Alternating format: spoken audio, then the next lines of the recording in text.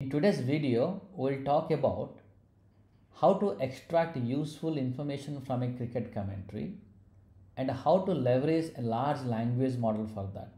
In fact, we are going to fine tune a large language model, in this case an OpenAI model for it. What is a cricket commentary? It's a textual description, a very vivid description about a single delivery. When the bowler bowls it, what kind of ball it is, what kind of shot the batsman played, the batsman got out, if got out in what manner, if not how many runs he scored, and what position the ball got fielded, at what fielding position, who fielded it. So many important information is actually embedded into that vivid description of that particular commentary. Now, every ball is explained or described in a different way by using creative writing for those writers who write those commentary. Now, can I extract useful information in a very structured manner and leverage that to find great insights? Like Rohit Sharma, what kind of shots he prefers or plays for a certain type of ball. So, to do that, what we'll do is, let's look at few examples first. Now here is a commentary which says Bumrah to Cummins. Hits for a 6. It's a Innocuous legit delivery, back of a length delivery. But Cummins swipes across the line and over short fine leg. So here again Chawla to Raina, not one of his best, quicker delivery on the stumps. Now Raina played a flick and sent it along the deep mid wicket. Now if you look at all this commentary, very different way they are explained the delivery, but there are a lot of useful information. And if you can extract that, for example, you can extract that using a JSON schema. So if the first ball, who is the bowler, who is the batsman, how many runs scored, is the batsman out?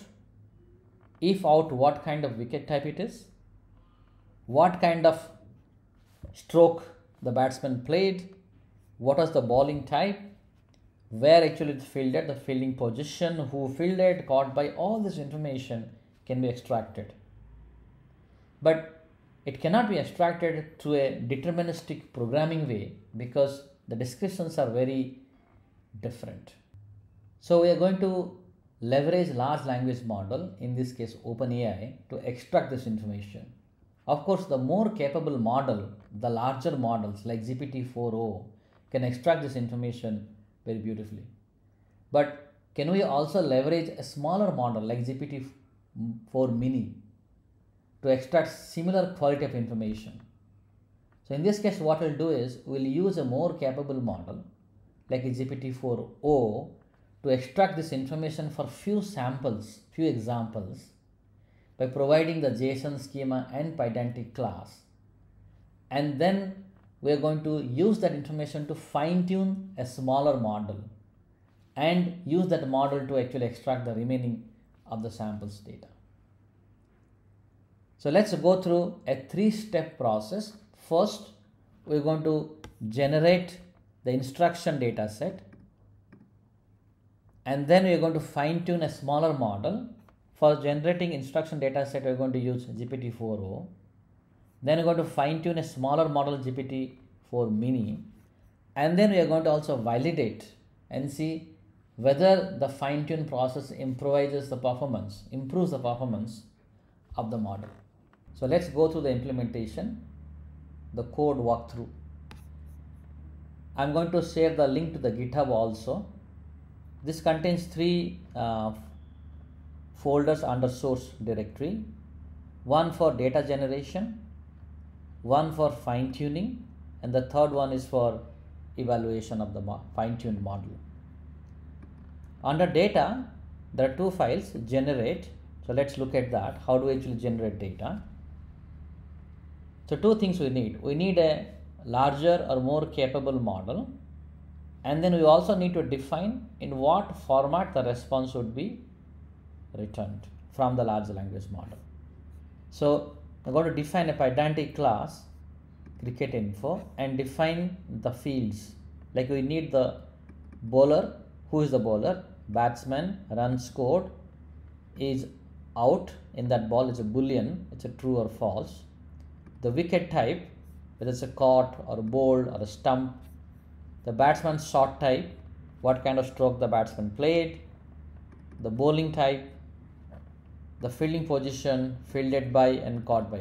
Almost all are string except the run scored, which is an integer value, and is out is a true or false, whether the batsman is actually out in that delivery or not. And once you define this, then I'm going to go through the commentary data, which is actually in a CSV file. There are about 1500 commentary for this particular demo, and run through each commentary and pass that through a large language model. So in this case, I'm going to use a large language model, GPT-4o 2024-0806, which is a latest model, and pass the commentary and get a response format, which is nothing but a pedantic class, the cricket commentary info. But before passing the commentary, I have to also format the request. So how this particular request has to be formatted? The OpenAI expects this to be sent in this particular format. The role is system, and this is the system message, the instruction, and this is the actual role is user, the actual commentary. So what is the system message? So you are a cricket analyst who extracts information from the commentary text, and this is the actual. So we are going to change this particular content for every commentary, and so system message and commentary, and pass that to the large language model. So there are we are going to read the CSV file, which is the commentary, all the commentary here, and then going to sample it. As of now, I'm not going to go through in this example through all the commentary, only few samples I'm going to show you. So I'm going to, you can pass that as a parameter, then get cricket commentary info, which is nothing but iterating through all the samples. And I'm going to store that into, once you get the response back, I'm also going to format the request and response. So once we get the JSON back, I'm going to have to store that into a file, and in what format? It has to be stored in this particular format. So messages, what is the system message? What's the user message? And then what's the response from the assistant, which is a large language model. You can see this is the response in the JSON format. This is an example. So you're going to return that in JSON format and going to store that in a JSON format. What is a JSON L format? Let's look at this. In the fine tuning guide for the OpenAI, it says that for fine tuning the model, the data format, preparing your data set, that the data format has to be in a JSON, which is of course we are doing it. It should contain the system message, the user message, and the assistant, which is the response of the model. But it has to be in a single line. JSON L is every JSON should be in one single line. So that's of course we are going to implement this. We're going to iterate through all the responses that we have gotten for all the commentary, and then going to store it with a new line character. And once this is done, we're going to run this. Let's say Python generate py, read the commentary from this particular file, about 10 samples just for demonstration, and store that into JSON-L format. So let's quickly run it. And we're going to also store that in a CSV format for further processing. So you can see now it talks to OpenAI model, and processes it.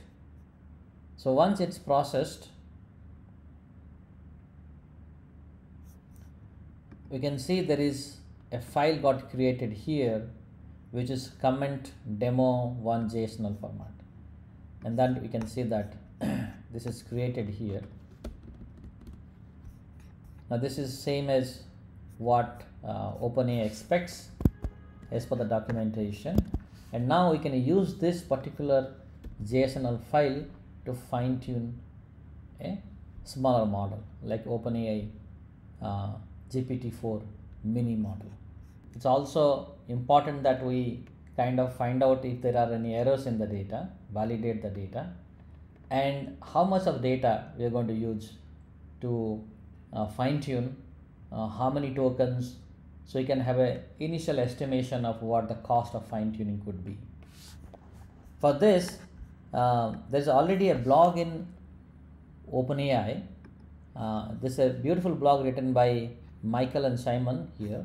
So I have leveraged their code here to kind of ensure that the generated instruction data is accurate as per requirement, and also estimate some initial estimation of the number of tokens that will be used for the fine tuning. So I have taken the code here and put that into validate, and I've also mentioned here the blog from which the code is taken, and we can simply run this code against Python validate py, and you simply provide the JSON-L file, and then if you run it, you see it actually ran that and found that there are about 10 samples are there, and then gives an example of how the one sample looks like, and say no errors found. So that's good. Then we can use that for fine tuning, and also gives some statistics about it. For example, the distribution of number of tokens per example. So each example based on the text data, how many tokens are there. Say about mean and median is about 208, 198. And then it also tells you that you will be charged for total for the 10 samples about 20,890 tokens if you are going to train for 10 epochs. For fine tuning, we can either use the OpenAI's dashboard user interface, which is much easier to use, or we can also use OpenAI API if you want to automate the whole process of fine tuning. We will look at both.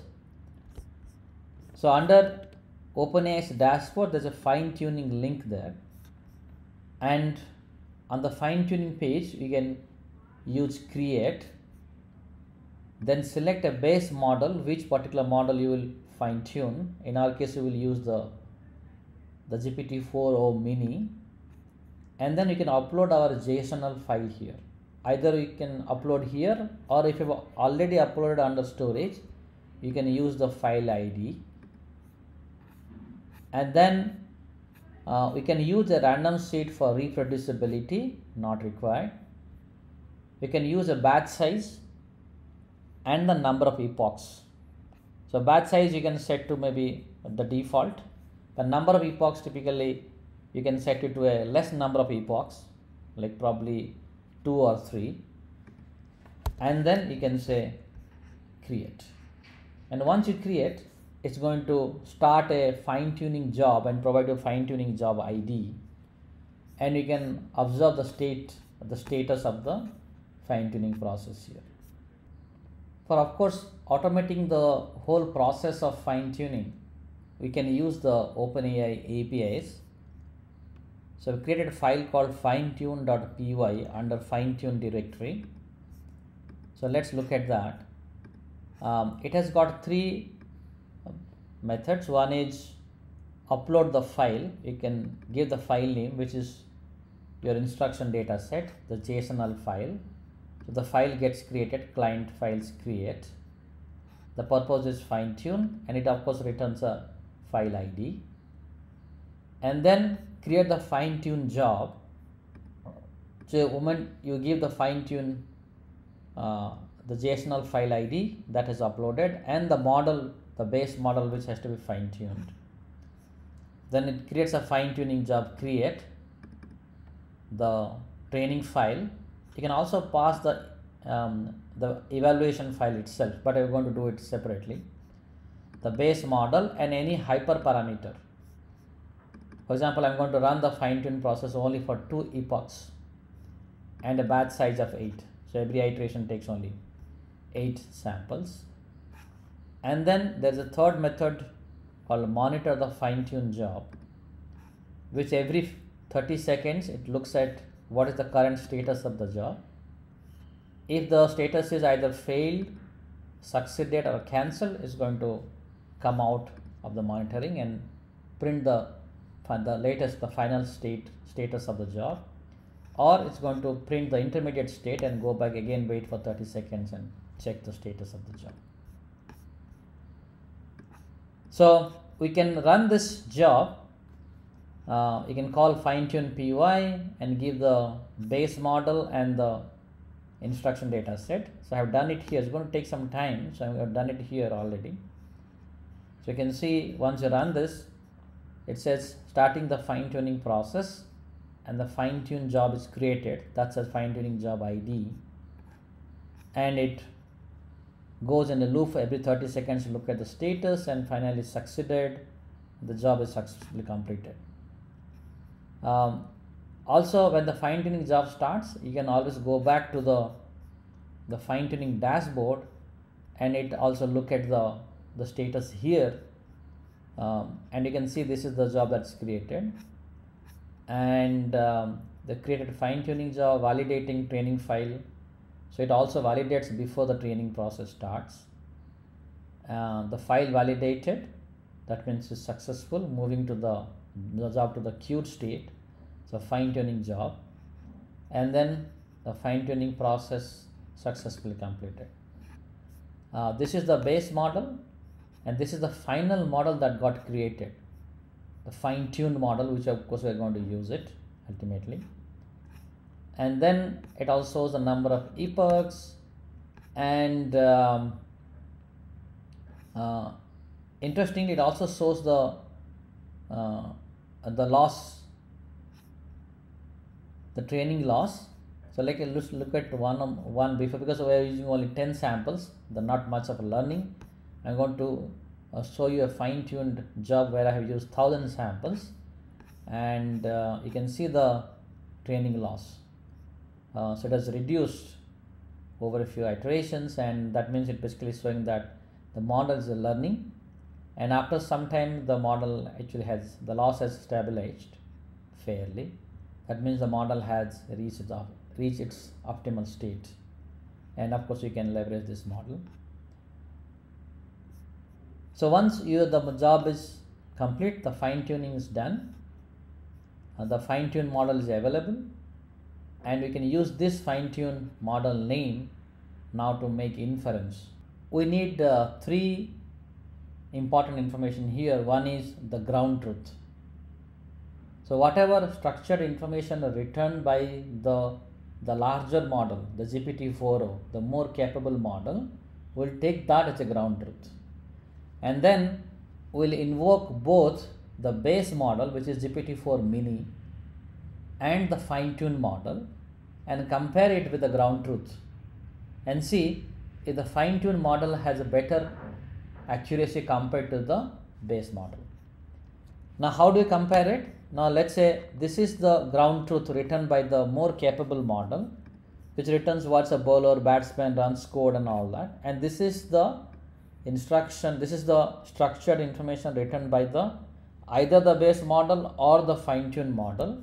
So we are going to compare at each field position, like is the bowler same, is the batsman same, is the run scored same. Of course we will do a case insensitive analysis. In this case the case is not important. For example, here the bowler looks correct, the batsman looks correct, but the wicket type, which is caught and bowled, but it only says caught, so this is not correct. So we look at every field level, every information level, what is the accuracy of that. There is no straightforward evaluation matrix for this kind of job. Of course, you can define your own metrics. So I decided to use the accuracy at every field level and see if every field level, whatever the accuracy of the base model, have we improved it for the fine-tuned model by fine-tuning it. So there's a method called evaluate.py. First I'm going to run through the base model, which is GPT-4 mini, and then of course going to run it through the GPT-4 mini, the fine-tuned model that we have used. This is again going to invoke the model, go through the file and return the JSON format. And once you've done it, we'll look at the results, right? So this is the base model. I have run it for 200 samples, and this is the base model accuracy. So you can see there are few positions, few information which is very well retrieved, like a run scored, bowler, the batsman, the wicket type and all that. But for few things like a batsman shot type, the fielding position, and in the bowling type, it is about 0.51, 0.50 and all that. But after the fine-tuned model, you can see for about 1000 samples, I have improved the performance. It's reached 60%, 0.89. You can see across different fields, there is an improvement in the accuracy of the model. Okay. Of course, there are also one example where the accuracy has gone down, the bowling type. This is probably because the quality of the sample is not good. We might have to improvise the instruction data set itself. But overall, you can see the fine-tuning process actually has improved the model's performance. So you can see, of course, fine-tuning is not a one-step process. You can always fine-tune, you can evaluate, look at the metrics and look at what improvements you can do, either improving the data quality or maybe increasing the number of epochs or more number of samples, right? And then also kind of play around with hyperparameters. But most of the times is always, if increasing the data quality, the instruction data set typically improves the performance of the fine-tuned model. I have written 3 blogs, very detailed blogs. The part 1 is the fine-tuning OpenAI models. Part 1 is data generation. Part 2 is a model fine-tuning or training, and part 3 is a model evaluation. So you can actually use these blogs to go in detail. So please go through the blogs, the video and the GitHub, and happy fine-tuning, and see you next time with another video. Thank you.